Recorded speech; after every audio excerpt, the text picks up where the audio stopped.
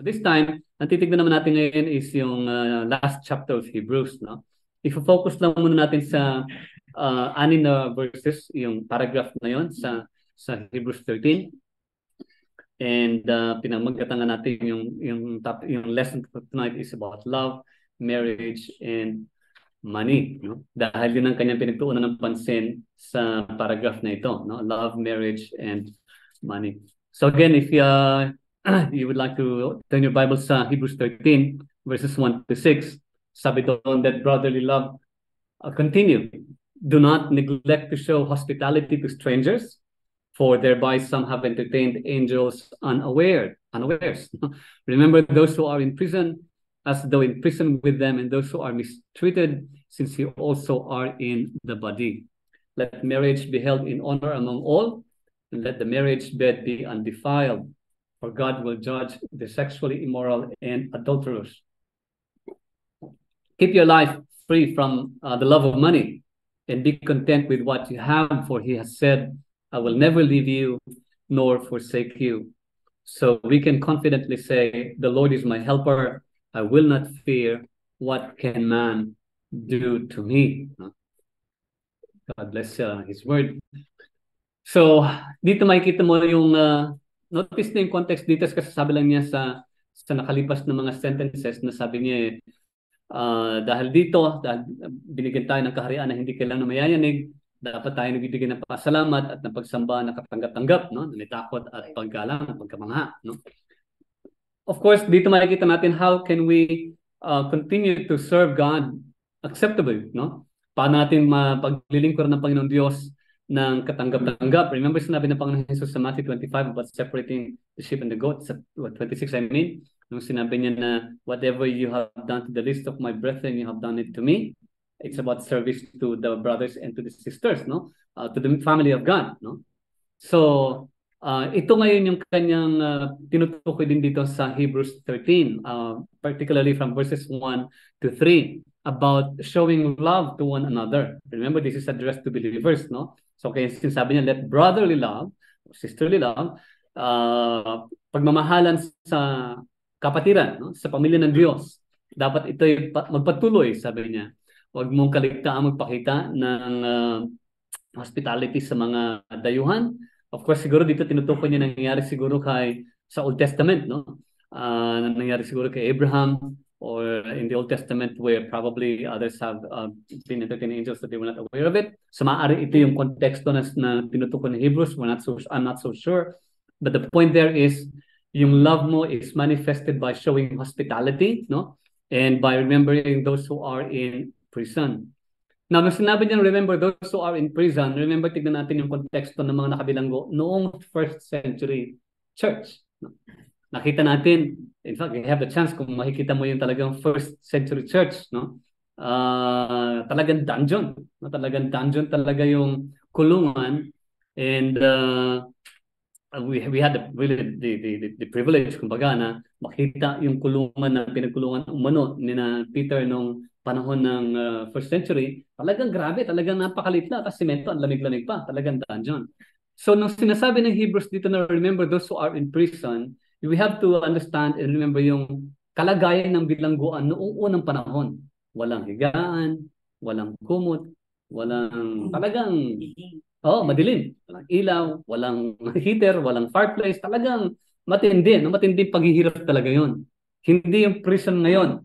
Nakikita natin, no? Alam ni Kuya Roger to. Ang prison natin dito is more of a hotel. Mas maganda pa ang bilangguan kaysa sa 2-star hotel natin dito eh. Yung pumunta ka sa mga motel, tama ba Kuya Roger? Pumunta ka sa mga motel dyan sa labas, walang sinabi yan. Yung bilanggo natin dito is talagang grabe. Parang 3-star hotel. 3-star hotel. Hindi lang yun. Yung mga laman nila sa refrigerator nila eh. Mas marami pa laman kaysa sa ref namin eh. Para sa bahay namin, puro tubig at tira-tira yung ref namin eh. Yung ref nila doon talagang premium cut ng mga ng ribs, ng kung ano pa, ng lamb. Hindi, no? Anyway, so, nung sinabi dito na remember those who are in prison, hindi yung sitwasyon ngayon sa bilanggo, kundi sitwasyon noong unang panahon na talagang remember yung tinutukoy dito yung mga kapatiran na nabilanggo. Alright? Mga kapatid, talagang grabe. Ang grabe yung sitwasyon nila noon. And so, ipakita yung pagmamahal na yon sa mga kapatiran, kumbaga, na nabilanggo, na parang sabi doon, kasama kanila doon sa bilangguan na hindi natatrato ng maayos. So yung love na yon, kung titignan natin yung panawagan ng Hebrews 13 about loving one another, hindi na siya bago, no? It is a reiteration. Kumbaga sana inuulit lamang nito yung panawagan ng Panginoong Jesus na magmahalan kayo sa isa't isa. The command to love is, sabi nga natin, not new. It is the very teaching of the Lord Jesus Christ. In fact, nung tinanong siya ng isang audience niya, sabi niya, what is the greatest commandment? Sabi niya, sinabi niya, love the Lord thy God with all your heart, soul, and mind, and strength. And the second is like it. Sabi niya, ano yung second? Loving your neighbor as yourself. No? Hindi sinabing love yourself and then you love your neighbor. Hindi. Hindi tulad nituturo ng ibang mga feel-good church, no? Katulad ni Stephen Furtick ng Elevation Church, nang sabi niya dapat you love yourself first. That is not what Christ said. So hindi natin pwedeng i-misquote ang Panginoong Jesus eh. Kung ano sinabi ng Panginoong Jesus, mahalin mo ang neighbor mo katulad ng pagmamahal mo sa sarili mo. Hindi yung humanistic philosophy. Ngayon, karamihan ng humanistic philosophy, pinasok ang evangelical church na kalungkot. No? So, babantayan natin yon. It's not about loving yourself. It's about loving your neighbor as you love yourself. And justification nila is, how can you love others if you do not love yourself? That's humanistic. Why? Because by default, by human nature, you will love yourself more than anyone else.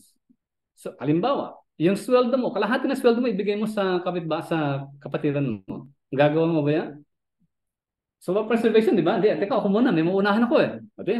That's self-preservation, right? And here is Christ saying, love your neighbor as yourself. In fact, hindi sinabi sa John 13, ang kausap niya yung mga disipulo niya, no? John chapter 13 verses 34-35, sabi niya, a new command I give you. Ano yun?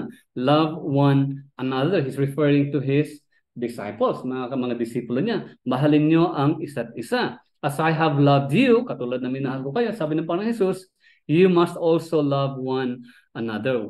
Why? Because by this, everyone will know that you are my disciples if you love one another. Yun ang mark ng isang disipulo ng Panginoon Jesucristo, no? Having love for the family of God. Hindi lang ka-churchmate mo, kumbaga, but rather a brother or a sister in the faith, you have that love for one another. Romans 13, nung pinag-aralan natin yung Romans 13, 8-10, ito rin yung turo ni Pablo, yung kanyang admonition na mahalin ninyo ang isa't isa. Sabi niya, dapat walang ibang mananatiling utang, maliban na lamang sa utang ng patuloy na pagmamahal sa isa't isa. No? Let no debt remain, sabi niya, existing or outstanding, except the continuing debt to love one another. For whoever loves others has fulfilled the law. Bakit? Kasi sabi niya, yung commandments na you shall not commit adultery, you shall not murder, you shall not steal, you shall not covet, and whatever other command there may be, it is summed up in this command. Love your neighbor as yourself. Bakit? Why is that the fulfillment of the command? Kasi sabi niya, love does no harm to a neighbor. Pag mahal mo yung kapatid mo, hindi mo siya nanakawan, hindi mo siya papatayin, hindi mo kukunin ang kanyang asawa, di ba? Hindi mo nanakawan, hindi ka may inggit, no? Why? Because you love that neighbor. And sabi nga dito ni Pablo sa Romans 13:10, love does no harm to a neighbor, therefore love is the fulfillment of the law. Again, sa 1 Corinthians 13, if you remember that, yung love, hope, and ano yun? Love, hope, and ano yung pangatlo doon? Sinabi niya love is the greatest? Faith, di ba? Lagi kasama yan. Yung love, hope, and faith, di ba? That among the greatest, sabi niya, love is the greatest. Kahit na meron akong pananampalataya that can move mountains, sabi niya, kung wala akong pagmamahal, wala rin, di ba? Kung meron akong matinding pananampalataya na, in fact, sabi niya, kahit nagpo-prophesy ako o nagtatangs ako, if I have not love, parang lang ako isang maingay na bakal. Like symbol. Why? Because love is the greatest, no? Si Pedro, sabi rin ni Pedro sa 1 Peter chapter 1:22, no? Now that you have purified yourselves, dahil nga na born again na kayo, now that you have purified yourselves by obeying the truth, so that you have sincere love for one another, Therefore, love one another deeply from the heart. Ang pagmamahala ng isang kapatiran is what? Deeply from the heart. Bakit? Kasi nabuhay na na kayo eh. Not of perishable seed, but of imperishable through the living and lasting or enduring word of God. First John, ang daming binanggit ni John tungkol sa pagmamahal. First John chapter 2 verses 9 to 10. Anyone who claims to be in the light but hates a brother or sister is still living in darkness. Anyone who loves their brother and sister lives in the light, and there is nothing in them to make them stumble. Kung tunay ka mananampalataya, gusto mo lamang kung talagang tunay ka mananampalataya o follower ng Panginoon Jesus, do you love the family of God? Do you love the brother and the sister in Christ? Because if you do not have love for one another, then you're not a disciple of Christ. First John 3, verse 10, this is how we know who the children of God are. Yung sinasabi ni John, no? And who the children of the devil are. Malalaman mo kung sino yung anak ng Diyos at kung sino yung anak ng Diablo. No? Anyone who does not do what is right is not God's child. Bakit? Nor is anyone who does not love their brother and sister. So, love is the trademark, no, of a follower of Christ. Love that the way that Christ loved, ano yun? Sacrificial love. Hindi yung when love is convenient. No? First John again, chapter 4, verses 7 to 8. Dear friends, sabi niya, let us what? Love one another, for love comes from God. Everyone who loves has been born of God and knows God. Whoever does not love does not know God, because God is love. Paano pagmamahal? Romans chapter 12 verse 10, love must be sincere. No? Hindi yung pakitang tao lamang, hindi yung panlabas, but rather it must be sincere. Sabi nga ni Peter, deep from the heart. No? Kamuhian kung ano man ang masama. Hate what is evil, cling to what is good. No? Be devoted to one another in love. Honor one another above yourselves. How do we love one another? By honoring others above ourselves. Again, si Pablo sa Thessalonians chapter 4 verse 9. Now about your love for one another, sabi niya sa mga taga-Thessalonica, we do not need to write to you, for you yourselves have been taught by God to love each other. And in fact, sabi ni Pablo, you do love all of God's family throughout Macedonia. Pero sabi niya, inihikayat ko kayo na ipagpatuloy niyo pa at gawin niyo pa ng higit pa. Notice? The command to love is nothing new. It is always reiterated by Christ and even by His disciples. Bakit? Kasi that is the trademark na, sabi natin. That is how the world will know that you are a disciple of Christ, a follower of Christ, a child of God. How? When you love the brothers and the sisters. No? Meron kang sacrificial love sa isa't isa. That's why we pray for one another. That's why we remember one another in prayer. Pagka medyo alam tayo, may kilala tayong kapatiran na nangailangan ng tulong, we are there to meet that need, even if it costs us our time, no, and our resources. That's the command. No? The command to love one another is nothing new. Sabi natin, it is always a good reminder, no, that we are known to be a disciple of Christ if we indeed love one another. Again, sabi natin, love is not something that is felt. It is not an emotional experience, although it involves emotions. Don't get me wrong. No? But it is not purely an emotional experience. It is a call, rather, when you say love, it is a call to meet the need of a brother or a sister. Example nga niyan sa verses 2 and 3 ng Romans, ng Hebrews 13, no? Na, you show hospitality to strangers. Notice, dati, love one another lang, brothers and sisters, but this time, he's extending it to strangers. Although sabi ng scholars doon, strangers na hindi mo kilala, but is a member of the family of Christ, because it's true anyway, no? Meron kang stranger, kunyari, hindi mo pa nanimit, pero galing siya sa ibang bansa, darating dito, kapatiran, hindi mo kilala, you are to assist. Why? Because he's a member of the family of God, no? And remembering those who are in prison. Now, of course, sabi natin, iba yung prison na yan, pero hindi na nangahulugan, wala na siyang significance. Meron pa rin. Yung mga kapatiran na na mamaltrato. Maaring siguro sa Middle East, meron tayong mga kapatiran na mamaltrato. We pray for them. We remember them in prayers. No, we include them in our private prayer time with the Lord. As if, sabi nga ng Hebrews, we are with them, being mistreated and being in prison. No, so love is not just an emotional experience; it is an action. It is a call to meet the need of a brother or a sister. No, the followers of the Lord Jesus are what? Members of a family, the family of God, God's kingdom, unshakable kingdom, and therefore, encouraged, we are there to look out for one another, look after each other, and make sure that we meet the needs of those who are in that family. No, we are to be concerned for those who are suffering, not just in prison but anywhere else, as if we ourselves are also suffering with them. Kaya kung may kilala kayong pastor na kunyari, o di kaya kapatiran, o not necessarily pastor, but a brother or sister in Christ na naghihirap at nag-struggle sa kanilang daily needs, tayo who are able to meet and provide yung kanilang need, even just for the day, we are supposed to be meeting that need of a brother or a sister. Why? Because that is love in action, no? Hindi lang in word.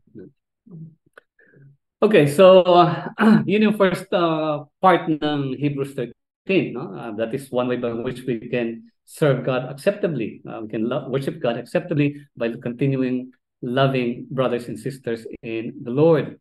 Meron siya, again, mensahe din para doon sa mga may asawa. No? Dahil sa verse 4, binanggit niya na you must hold marriage as honorable, no? Valuable, no? And keep the marital bed pure. Of course, we have to consider yung context nito. Bakit? Kasi nung panahon, according to some scholars, which is true, no? Historical account will say na nung panahon noon, ang mga lalaki, pwedeng magkaroon ng mistress, no? Magkaroon ng mistresses. Normal sa kanilang standard noon yan. Greco-Roman culture, ang babae is, yung kanilang asawa, is parang taga-bear lang ng tagapagmana, no? Magkaanak, para may tagapagmana ng lalaki. Kasi remember, nung panahon na yun, hindi pwede magmana ang mga babae. Lalaki dapat para merong tagapagmana. That was the culture back then, no?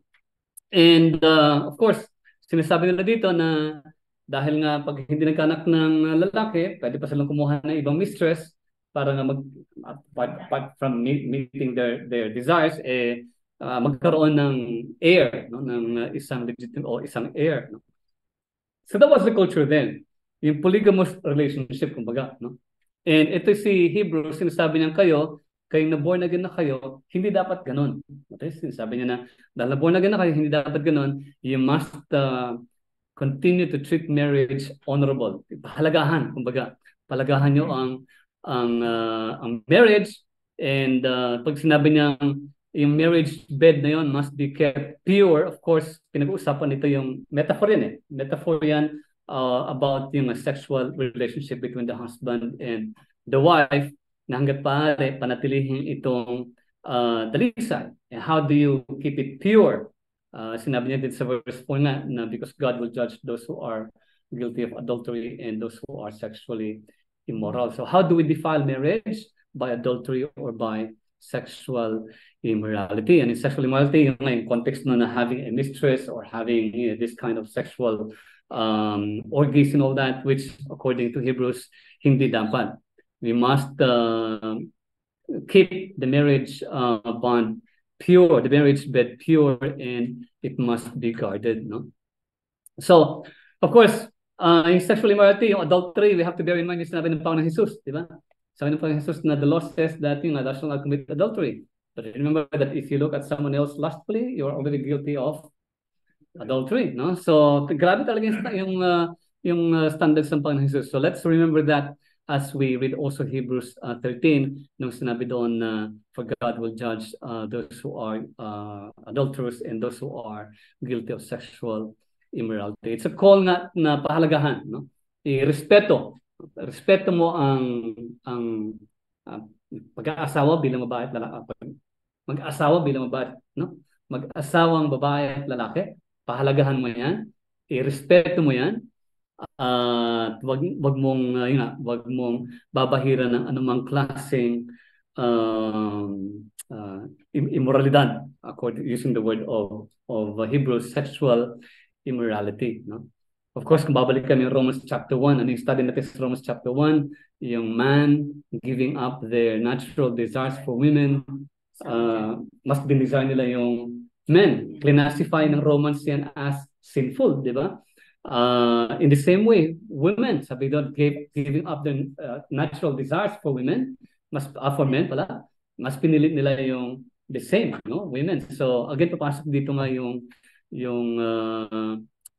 parehong kasarian, no? Na ngayon is talagang very openly endorsed by the government, no? Pero pagdating sa church, siyempre dapat hindi natin tinotolerate yun, no? Because it goes against the very word of Christ. It doesn't mean to say that we judge those who are identified as lesbians or gays. Are they welcome in the church? Yes, of course, they're welcome in the church.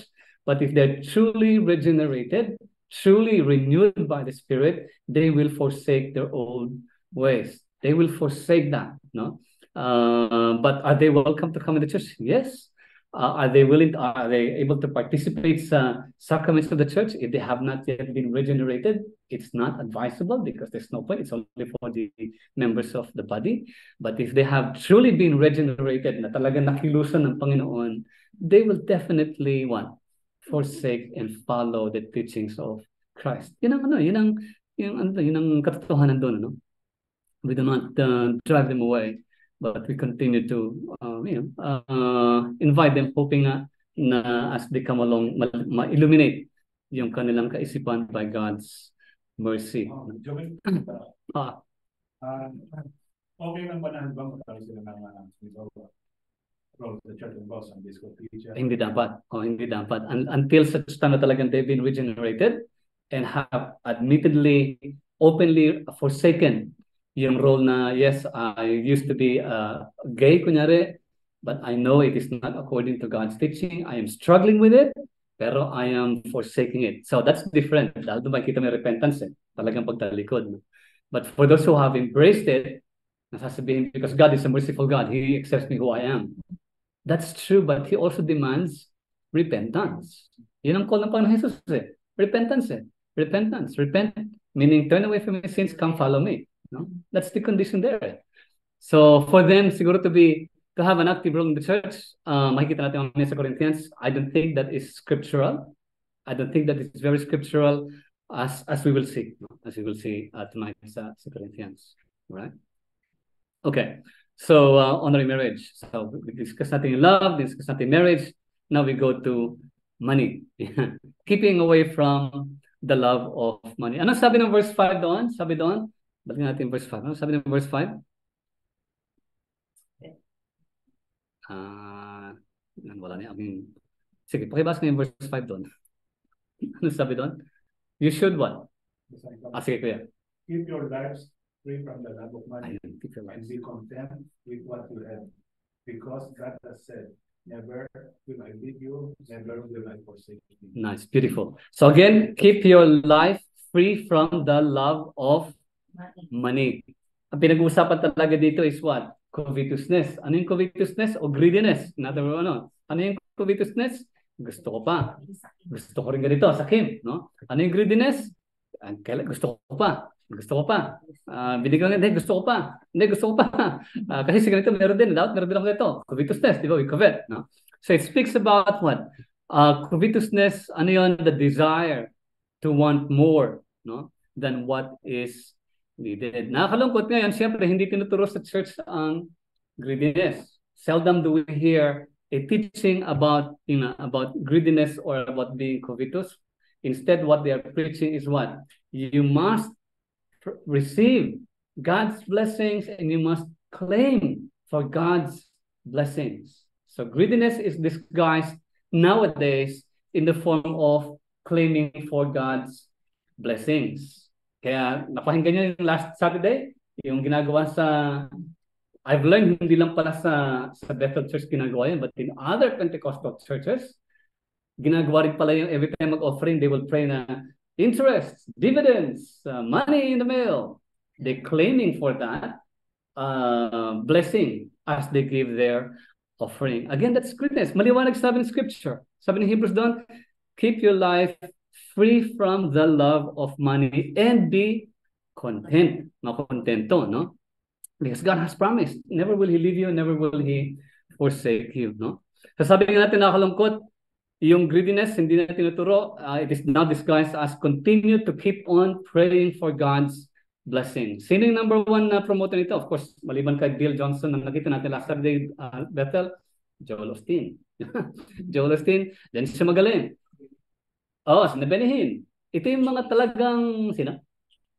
Oh, si Mayor, makikita mo si Mayor talagang para ma-justify siguro yung kanyang mga surgical reconstruction na po, ano mga facelift na nagmukha na siyang Joker, ano? Talagang matindi yung talagang ginagawa nila na teaching people to want for more, under the guise of blessing, seeking God's blessings, when in fact that is actually what? Covetousness or greediness, no? And of course, they will always quote Jeremiah 29:11 that God has a plan for you. For I know the plans I have for you, plan to prosper you, not to harm you, but to give you a future. Again, totally misquoting Jeremiah 29:11 and always taking it out of context. I encourage you read Jeremiah 29. Kahit 29 na lang. Wag na yung 28. Yung 29 from verses 1 to 12. Makikita mo yung context, it is not a promise to every Christian. Sabi natin, when we read the Old Testament, it is narrative. Declarative, meaning narrative, sinasalaysay ko ano yung ginawa ng Panginoon Diyos sa mga Israelita. Never a promise to the modern Christian. Hindi. That promise was to the future generation of Israelites after they were exiled in Babylon. Okay? Hindi talaga promise. But again, sabi nga natin, the devil himself is very good in misquoting scripture when he tempted the Lord Jesus Christ. Meaning misquoting scripture. And that is what Benny Hinn, that is what Joyce Meyer, Joel Osteen, Bill Johnson, even South Elevation Church under Stephen Furtick, itong ginagamit nila to tickle the ears ng mga nag-a-attend na, ito pala yung plano ng Diyos para i-prosper ako. But have they actually been preaching Hebrews 13 when he said, keep your life free from the love of money and be content with what you have? Why? Because God said, never will I leave you, never will I forsake you. No? Hindi na bago yan eh. Ito yung 1 Peter. Sinabi ni Pedro yan. Siguro panahon ni Pedro, nangyayari yan eh. So ito si Joel Osteen, na Bill Johnson, hindi sila bago talagang mga false teachers. Patagal na. Panahon pala ni Pedro. Sabi ni Peter, but there were also false prophets among the people, just as there will be false teachers among you. Ano yun? They will secretly introduce destructive heresies, denying the sovereign Lord who bought them, bringing swift destruction on themselves. Many will follow their depraved conduct and will bring the way of truth into disrepute. Anong gagawin nila? In their greed, these teachers will what? Exploit you with what? Fabricated stories. Sina Joel Osteen, Bill Johnson, Stephen Furtick, their condemnation has long been hanging over them, and their destruction has not been sleeping. Are they aware that they are teaching a false doctrine? I think they are. Because if they're really sincere in their preaching, yung kayamanan na natatanggap nila, binibigyan nila sa mga mahihirap. Pero of course, alam natin sa balita, na-feature sila sa mga balita, they have the biggest mansions in the state, they have the biggest income, private jets and all that. Is that really what Christ wanted them to do? Christ did not even have any of this, no? None of the comforts of life.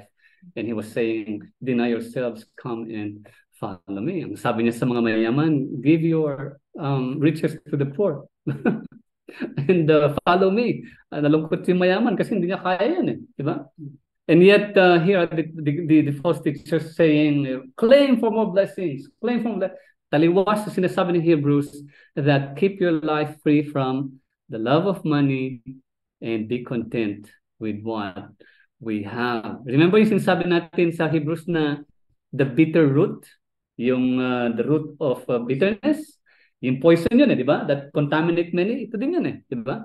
Many has been introduced, no? Many heresies have been introduced dahil nga it will happen. But for those who are truly in Christ, meron kang tatak ng banal espiritu that will help you discern this is not right, this is unbiblical. May spirit that will teach us, will give us the discernment na talagang there's something wrong, this is not right according to scripture, no? So keeping away from the love of money, we are told, ang wag natin, stay away from the greedy ones and even the immoral ones and do not do anything with them. Basahin natin yung 1 Corinthians chapter 5 verses 9 to 11. Yung sabi natin, no? Remember, ang Corinthians, isa itong pangaral ni Pablo sa isang iglesia sa Corinto mismo. Specifically sa isang iglesia dahil nagkakaproblema sila, no? May mga alitan, may mga immoral, may mga nagkakaroon ng problema, which makikita natin sa bawat church ngayon, most often than not, no? And relevant siya. Ito si Pablo, sabi niya sa mga taga-Corinto, sabi niya, I wrote to you in my letter, sinulatan ko kayo, sabi niya nung una siguro, no? Na huwag kayo makisama sa mga sexually immoral people. Na, niliwanag niya yan. Sabi niya sa verse 10, not at all meaning the people of this world who are immoral or the greedy, the swindlers or idolaters. Sabi niya ganun. In that case, you would have to leave this world. Sinasabi niya, dati sinulatan ko na kayo na huwag kayong makisama sa mga sexually immoral. Pero hindi ko tinutuko, hindi ko ibig sabihin yung mga sexually immoral dito sa mundong ito. Kasi kung iwasan niyo yung sexually immoral sa mundong ito, yung mga greedy, yung mga idolaters, kinakailangan niyo umalis sa mundong ito. Nakita niyo yung point ni Pablo doon? You would have to leave this world kung yun ang pagkakaintindi ninyo. No, I'm not asking you to, I'm not asking you not to associate with such people who are in this world. Ang kanyang punto dito is, ang iwasan ninyo, yung nagsasabing kapatiran siya, yung nagsasabing, ako'y kapatid mo sa pananampalataya, pero yung pala is sexually immoral. For example, ayaw na talikuran yung kanyang sexual preference. Or di kaya greedy siya. Notice, sabi doon, but now I am writing to you that you must not associate with anyone who claims to be a brother or sister, but is sexually immoral or greedy. Covetous, no?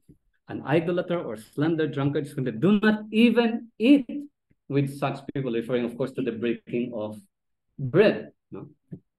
So ito yung sagot doon sa, halimbawa, ayaw kong talikuran yung aking sexual preference, kahit lalaki ako pero alam ko babae ako sa puso ko.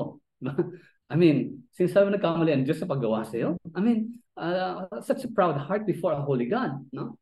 And then, tinanggap ako ng Diyos na ganito, pinatawad niya ako, dapat tanggapin niyo rin ako sa magtuturo ko ng Sunday School. Notice, that is very contrary to what Paul was saying. Yung mga nagpapanggap, sabi niya, no, I'm writing to you, you must not associate with anyone who claims to be a brother or a sister, but who is actually this. Yes? Kasama dyan, hindi lang yung sexually immoral, but those who are greedy. Notice? Yung mga gusto pang magkaroon ng ganito, ng ganyan, ganun. Notice? We are not to associate them, to associate with them, no? So, do we have to, can we associate with people who are, kunyari, yun nga, openly gay and lesbian but not a believer? Yes. Kasi ano naman that's the only way you can share the gospel. Sige. Yung sabi naman ng iba, ginagamit yung excuse kung there's no condemnation in Christ. Kaya kung di na sila condemn ni Christ, paano na sila condemn ng condemn nila? Ay, kasama na sa church. Kaya parang nagiging excuse yun. Exactly. Well, sadly, hindi nila binabasa yung buong, hindi nila tinatapos yung buong sinabi ni Pablo, diba? There is therefore no longer any condemnation to those who are in Christ, who live according to the Spirit, not according to the flesh. Hindi nila tinatapos yun Ang gusto nila yung part na there is therefore no condemnation to those who are in Christ Jesus. Basahin mo yung buong sentence. If we are, let's not misquote God, di ba? Yun ang pala. Basahin natin yung buong passage, yung buong context. Because sabi ni Pablo doon, yes, in Christ Jesus, wala nang condemnation for those who live in the Spirit, those who are not according to the flesh. Okay? So yun ang exhortation doon sa mga Christians. No? Sa mga greedy, dapat wala tayong asosasyon na sa kanila ng mga nagsasabing mananampalataya pero hindi pala dahil sa kanilang mga taliwas na ikinikilos.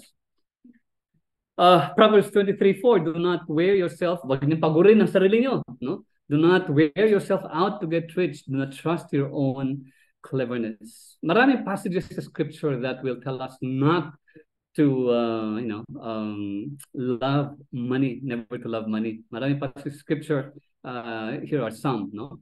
Sa 1 Timothy chapter 6 verses 3 to 10. Again, sinabi ni Pablo ito kay Timoteo. Sabi niya, if anyone teaches a different doctrine and does not agree with the sound words of our Lord Jesus Christ and the teaching that accords with godliness, he is puffed up with conceit, nagmamayabang siya with conceit, and understands nothing. He has an unhealthy craving for controversy and for quarrels about words which produce envy, dissension, slander, evil suspicions, and constant friction among people who are depraved in mind, deprived of the truth, imagining that godliness is a means of gain. Ito yung mga nakikita natin sa mga prosperity gospel. They think na by being godly is that they will be blessed by God. It is a means of gain. Parang doon kaya yaman, no? Reminds me of that Filipino healer way back in the 1990s, no? Nung nagsabi, tuturuan kita kung paano kumita ng pera, no? By using the gospel. Really sad, no? And then sabi niya sa verse 6, but godliness with contentment is great gain. Ang pagiging maka-Diyos na may pagkakontento sa sarili nga ay matinding ganansya na. Again, no? For we brought nothing into the world and we cannot take anything out of the world. But if we have food and clothing with this, meron tayong damit, meron tayong kinakain, dapat makontento na tayo. Salamat nga tayo dito, hindi lang pagkain, hindi lang damit, may bubong pa, di ba? Although may merienda pa, may midnight snack pa, di ba? But those who desire to be rich, ito na yung babala ni Pablo kay Timoteo, sa mga nagnanasang maging mayaman, they fall. Hindi sinabing they may fall. Baka mahulog sila. Hindi. Talagang katiyakan. Those who desire to be rich fall into temptation, into a snare, into many senseless and harmful desires that plunge people into ruin and destruction. Bakit? The love of money is the root of all kinds of evil. Napakinggan na natin marami yung justification. Hindi naman money is not the root of all evil, which is true. Because money is necessity. Di ba? Money is necessity. Lagi napapaliwanag, it is the love of money that is the root of evil. No?